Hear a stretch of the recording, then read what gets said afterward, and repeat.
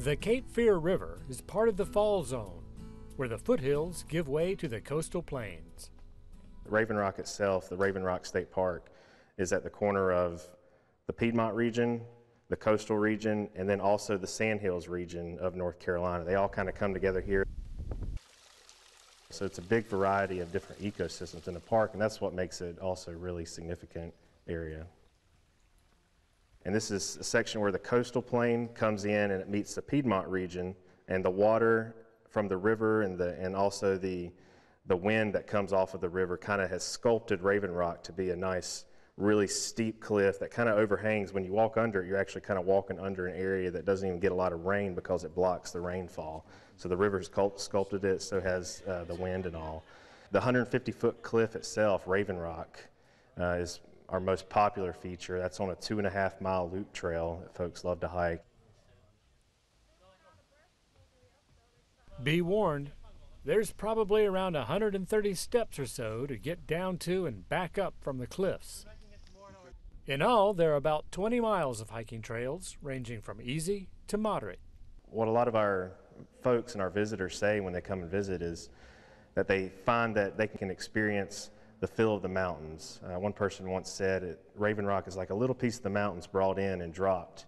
We've got some small waterfall areas when the water's right after a good rain. We've also got some nice rapids that folks like to paddle in. There's a total of 16 campsites, all primitive, about 2.5 mile backpack into those sites. Or you can paddle in. We have 6 canoeing campsites.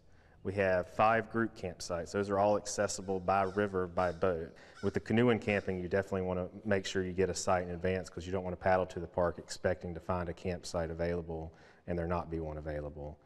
You can only camp in designated spots in the state park system.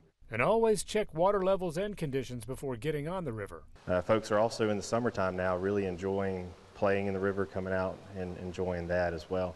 With the difference in ecosystems in the park, we have a lot of birds, a lot of unique birds that come to this area and nest. There's also a large variety of birds, especially for those that enjoy birding.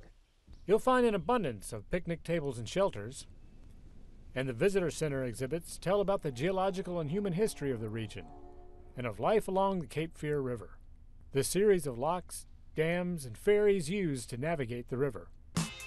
So get out to Raven Rock for a great escape to nature, to refresh, to get into the zone, albeit the fall zone, but in the zone nonetheless, along the Cape Fear River and the cliffs of Raven Rock State Park. Raven Rock State Park is at 3009 Raven Rock Road in Lillington.